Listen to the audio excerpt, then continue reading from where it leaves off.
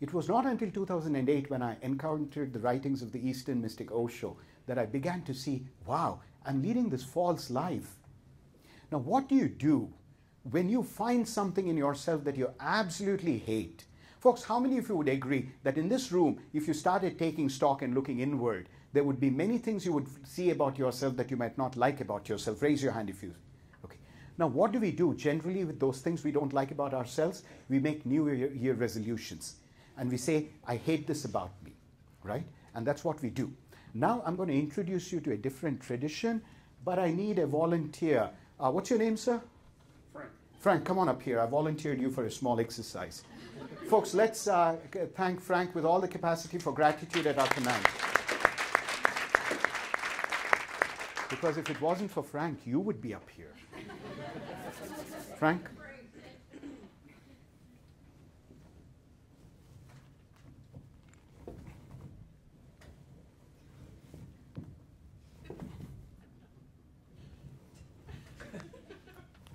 Thank you, Frank.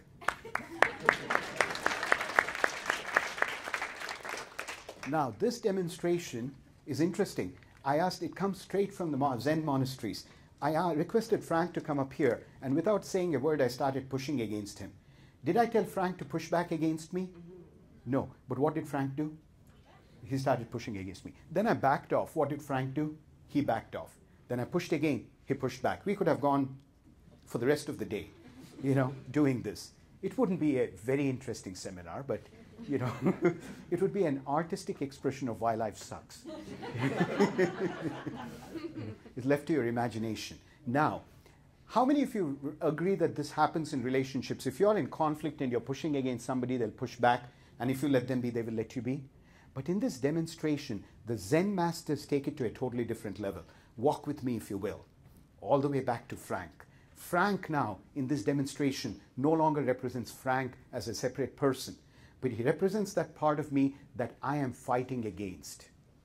So the idea here is that there are parts of us that we are in inner war against. There are parts of our personality that we are fighting against. For example, how many of you have struggled with the problem of procrastination, of being a procrastinator? How many of you have been struggling with this problem for a very, very, very, very long time? Right? Isn't that ironic? And that's exactly what happens. Or anything that you resist shall persist.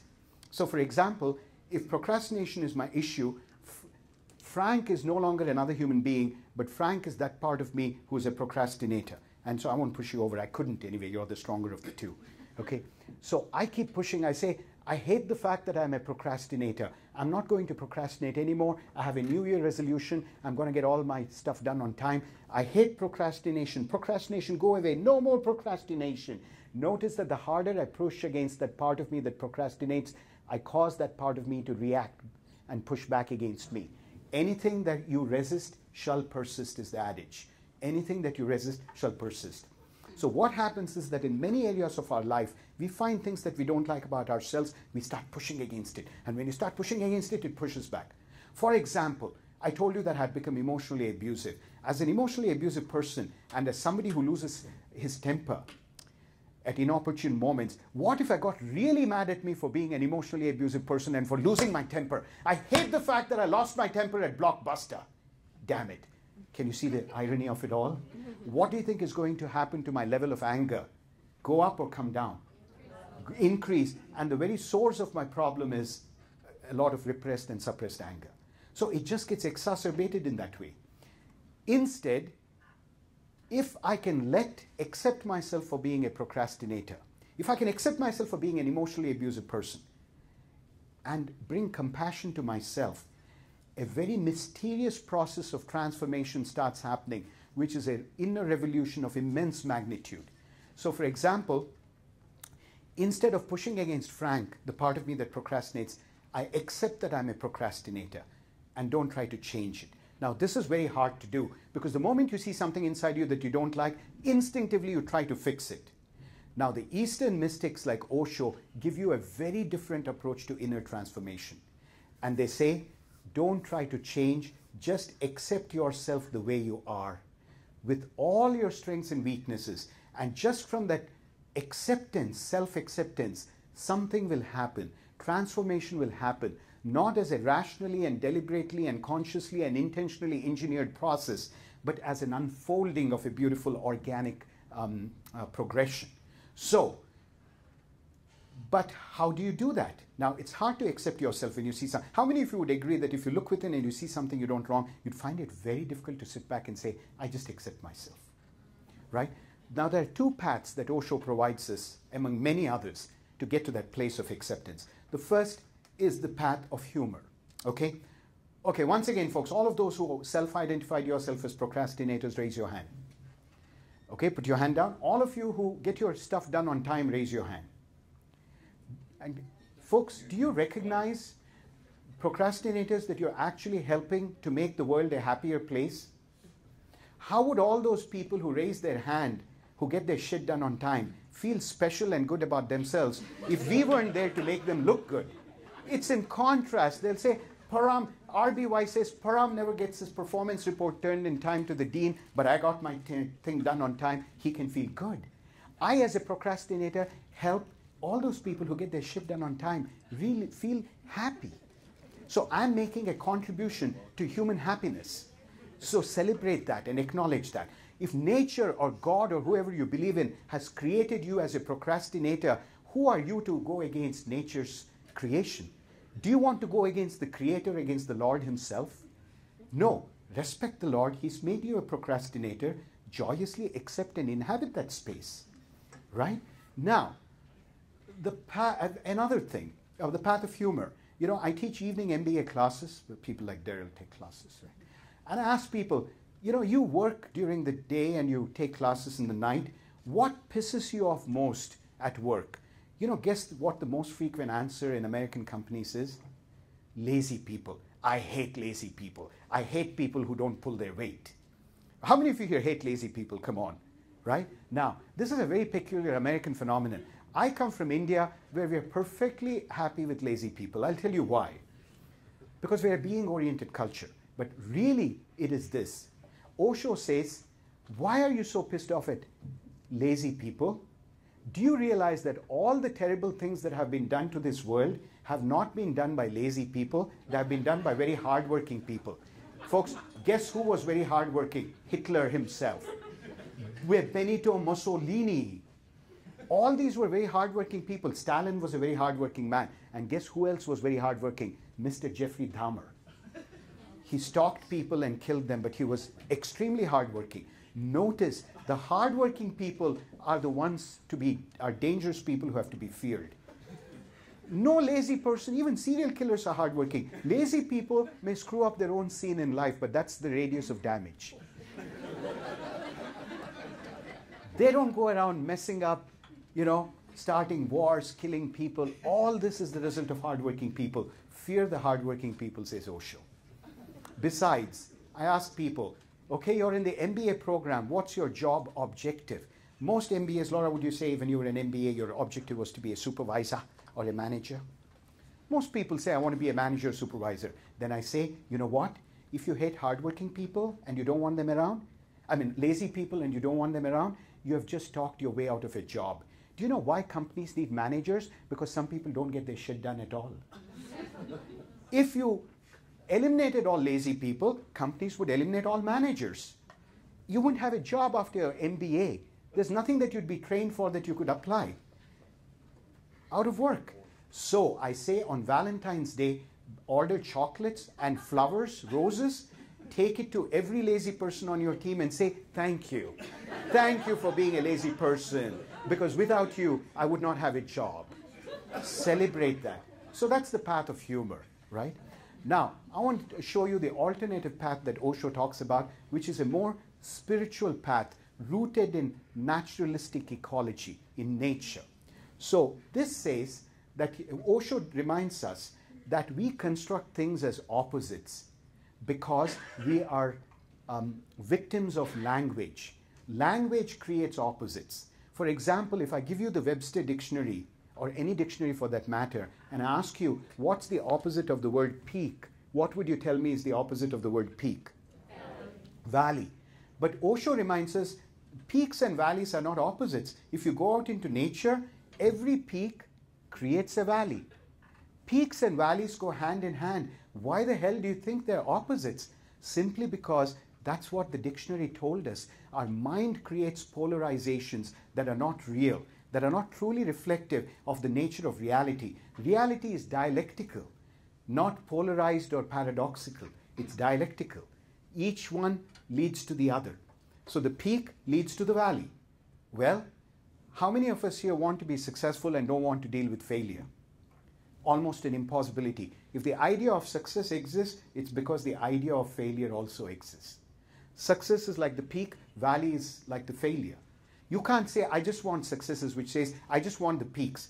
Well, the peak exists because there's a valley, so how could you ask for only success? Nature has many deep lessons like this. Peaks and valleys go together. What's the opposite of day? Night. Is it really? Not quite. Day and night follow each other. They're connected. They're interconnected. So it is with love and hate. If you don't believe me, try this one on. Folks, if there's at least one person in your life that you love deeply, raise your hand. Come on, everybody, raise your hand if you at least love one person deeply. How many of you would agree that you also hate that person deeply? Isn't that an aha? Think about it. You know, we think you love the person, you can't hate the person. The people that we love, we also have moments where we can hate them deeply. Love and hate are not opposites, they can coexist. In the world, in the universe, in nature, they coexist. The people that we love, we also hate. And therefore, but we construct this as an opposite. Those things can occur together. And of course, in life, I don't think many marriages would happen, which means many divorces also wouldn't happen as a corollary. If you went and proposed to people and said, would you marry me because I love you and I hate you? Right? But in order to, because that proposal wouldn't take you very far. Okay? In retrospect, it would have saved you a lot of damage, but you don't have access to that wisdom right then. So you want to use your persuasive capacities and say, I love you, and you get married. The opposites are not really opposites. They're complementarities. But language creates those opposites. And therefore, to become vigilant, understand from nature that everything is beautifully connected. But without access to that wisdom of the fundamental interconnectivity of everything, everything is flowing into everything. We create these inner wars. We start fighting with parts of ourselves. A piece of homework for you from the seminar, go home and think of all those struggles, those parts of you that you haven't accepted fully, and try a different method. For example, let me rewind the tape back to the time I discovered that I had become emotionally abusive and had anger management problems. At that time, there are three things that you do. One, you have to first acquire some insight into how you became that way. Now, that insight doesn't have to be a scientific truth. It's almost like being a pop psychologist. I go back down memory lane and I remember, oh, I used to be thought of as mentally deficient. And in order to be lovable, I just started acting very sweet and nice and suppressing myself.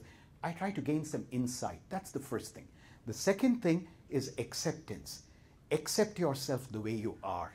Because if you start trying to change something, anything that you resist shall persist. It will push back. Instead, accept yourself the way you are. 3, have compassion for yourself. Folks, how many of you would agree, if I discover that I'm emotionally abusive to others, it's much easier for me to have compassion for others who are the victims of my abuse and very hard to have compassion for myself? Would you agree? That's the place at which you have to bring tremendous love and compassion to yourself. Because love is the engine of healing.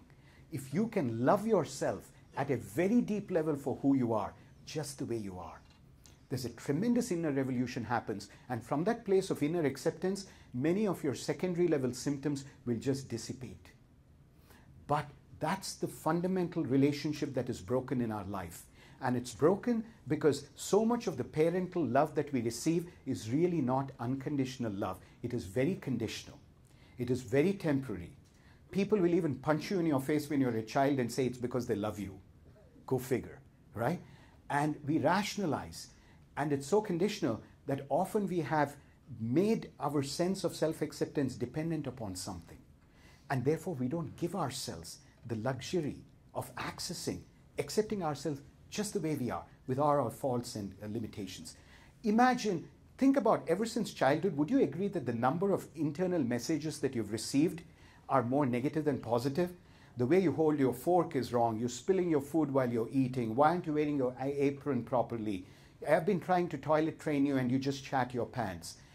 You don't talk to your neighbors in a friendly enough way, and you don't share your toys. What is wrong with you? And why are you late again to school? Why didn't you make your bed when you woke up? If you add up the sum total of communications directed at you, how many of you would agree that there's a serious imbalance in terms of criticisms to affirmation?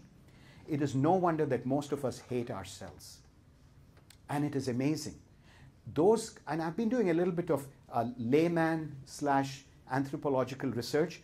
Those societies in which children get a very different message. So in the doing-oriented cultures, children get the message, I want you to get good grades, which means who you are, just the way you are, is not good enough. Inside them, a deep contingency or dependence is created between accessing self-acceptance and doing great things. So you can never just accept yourself unconditionally. The happiest and most relaxed cultures are the ones where children are given the message, who you are, just the way you are is beautiful. Children are celebrated just for being children, not that they have to do all this and then they become lovable. So that self-acceptance, which for many of us was denied, it's never too late. Start accepting and rejoicing in who you are. Fall in love with yourself just the way you are, because that love will heal you. Just from accepting the fact that I was abusive and not trying to change it, I have, as I said, my temper is completely gone and nothing ever provokes me. And not only that, just from accepting myself and loving myself for who I'm not and who I am, I have more insight, I have compassion for myself, and my ability to love others increases. One of the themes that I explore in my classes is the manager as a healing presence. How many of you would agree that in these turbulent times, people that you meet are under tremendous levels of personal, financial, emotional, marital stress? You just don't know what people are going through. They're in tremendous pain.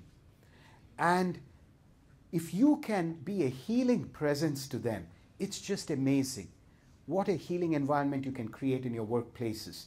But you cannot be a healing presence to anybody unless you healed from these own wounds, your own wounds yourself. You have to deal with these psychological injuries that you carry from childhood and love and accept yourself for who you are. Because when you bestow love and compassion upon yourself, a healing process starts. And then you become a very gentle person. I've seen people go through this revolution of inner consciousness. When they start accepting and loving themselves, the way they look at you is different. The tone modulation of voice acquires a softness. They become very graceful in even how they shake hands with you, how they give you a hug. Your entire inner configuration undergoes a dramatic transformation of an acceptance. Folks, how many of you would agree that among all the people that you interact on an everyday basis, there's a wide continuum in terms of experiencing gentleness and healingness, right? And that's the journey I'm talking about, a kind softness towards oneself. Now, here again, I want to distinguish between two different paradigmatic differences. There is the paradigm of perfection upon which most of our Western education is based. It's the idea that there are parts of you that are good and there are parts of you that are bad. Your job is to consolidate the good parts and to change the bad parts. So you declare a war on the bad parts and you try to eliminate them. You become perfectionistic. How many of you here have had enough, have suffered enough in life from your own perfectionism? Raise your hand. You've known the pain of perfectionism. A very gentle alternative is called the path of totality. It comes from the Eastern tradition of Taoism founded by Lao Tzu and people like that. It says, don't strive for perfection, but for totality. Accept the whole, the totality of who you are. Accept the fact that you're kind, accept the fact that you're hateful, accept the fact that you succeed, accept the fact that you fail, accept the fact that you're hardworking, accept the fact that you're lazy. Accept both sides. When you can embrace yourself in your totality, and you start becoming very compassionate and peaceful, and that inner peace enables you to transcend the duality. The challenge is to transcend the duality. The duality is constructing these opposites, love and hate. If you can accept both of them, you rise. It's almost like, imagine two bases of a triangle, love and hate, right, in opposition. You actually go to the apex and occupy a position where you've transcended the duality. You can see the part of you that's hateful, see the part of you that's loving, and gently accept both. How many of you can feel that when you accept the part of you that is hateful, that hateful part itself will start losing its sharpness and will become loving? How many of you were tracking with me there, right? And that's what happens. Acceptance, self-acceptance, helping children around you. Spread this among your families to help people accept and love and enjoy themselves for who they are. There's very little that we do in our lives